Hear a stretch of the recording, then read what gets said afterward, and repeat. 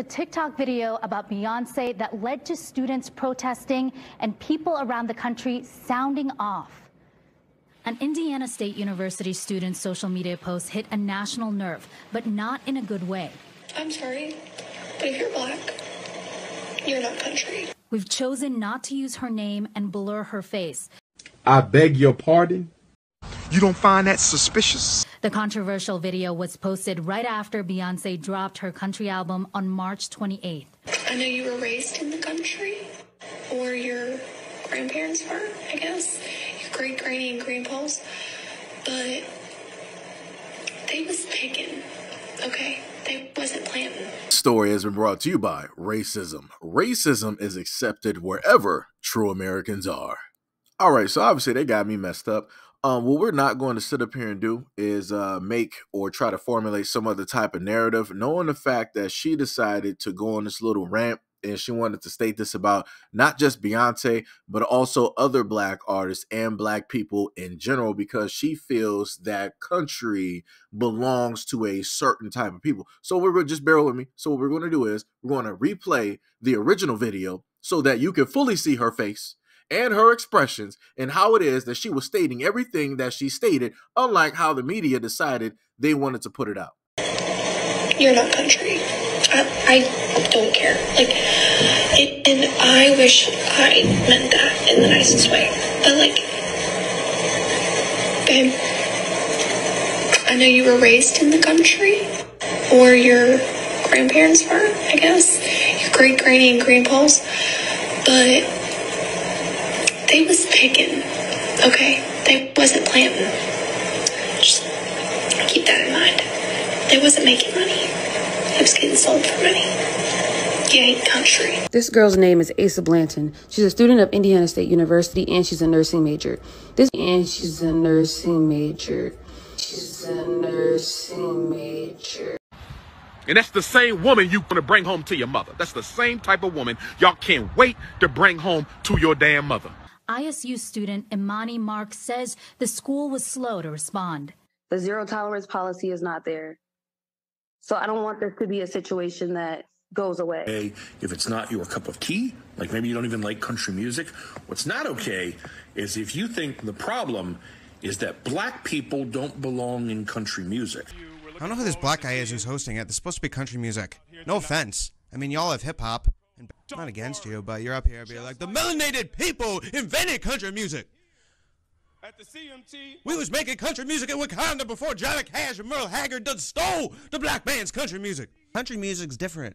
Country music's different. It's not Wakanda. Allowing this kind of stuff to be put out into the world and then just acting as if it didn't happen or ignoring it and not addressing it in very strict terms begets more of that. I want this kind of example, this situation to be an example so that the school knows that there are minority students here who care and their lives are being interrupted. 2 days later. A message from Indiana State University. As stated in our university mission statement, Indiana State University has a long history of valuing diversity and inclusiveness on our campus. We are aware and continue to monitor the situation involving comments published online by an Indiana State University student. The student's comments do not align with our institutional values. We reaffirm our commitment to fostering an inclusive environment. Indiana State University takes incidences of this nature seriously and is committed to ensuring a welcoming environment for everyone. Another one. The longer version. We want to provide further emphasis on the commitment of Indiana State University to promote a supportive environment for all of our students. Upon learning that a racist video from an Indiana State University student was posted online, we immediately worked with the Vice President for Student Affairs to identify the student, communicate directly with the student leaders, and strategize how to prioritize students' well-being and safety. Racism, hate speech, and discrimination of any kind is deplorable and in direct contradiction of Indiana State's mission, vision, and values. The students' comments in the video in no way represent the ideals and goals of Indiana State University. We are appalled by the sentiments expressed in the video and condemn those comments in the strongest terms. This video impacts the entire campus community, but it deeply affects students from marginalized groups. Make no mistake, we hear you, we see you, we support you. We have been and will continue to work with you. We are aware of the rampant misinformation spreading online. It is critical to emphasize that under federal law, the privacy of students, due process, and actions taken by the university and its employees cannot be shared. As a state-funded institution, we operate and respond within the guidelines established by the state and federal law. As the semester ends, please know that your well-being and academic success as a student are of the utmost importance to us. So in front of your face, what the media has done is sheltered a racist, somebody who is very discriminatory, somebody who believes that Black people do not belong in country and are not country, and the only way that you're a country is because they made you country through way of slavery and all of these other types of things by being sold. And our own people, including the model minority, decided that, hey, we need to really give her privacy. We need to give her space. We need to make sure that she is protected and sheltered.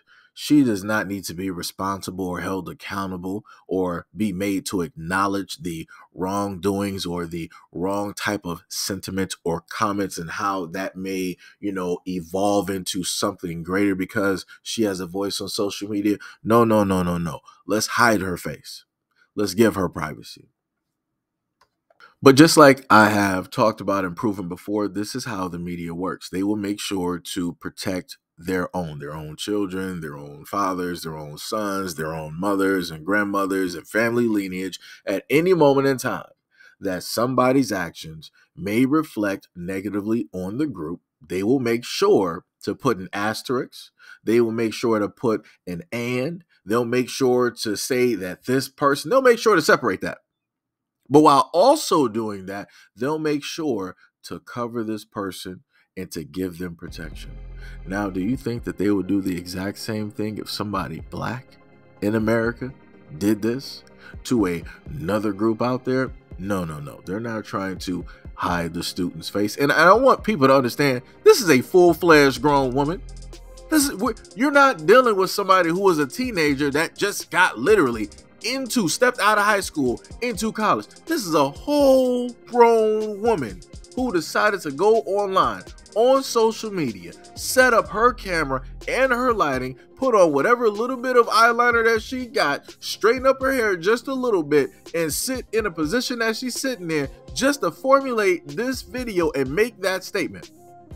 And this is why there needs to be a heavy emphasis on alternate types of media. Because whenever you have something like this that will take place, the media will do what is in the best interest for the reflective majority. They won't do this for the minorities out there.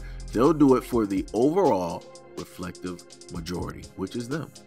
They will protect their own. They will shelter their own. They're literally showing you this in front of their face. So just pay attention. If the media is willing to do this to a person who was wrong from the get-go, what else do you think the media will hide? Won't specifically show you? Won't specifically talk about or put directly out there? If they're willing to do this to somebody that we know speaks and thinks like this, what do you then think they will do with very important information that everybody should know? Again, you should take some time, let that simmer, sit, and think about that.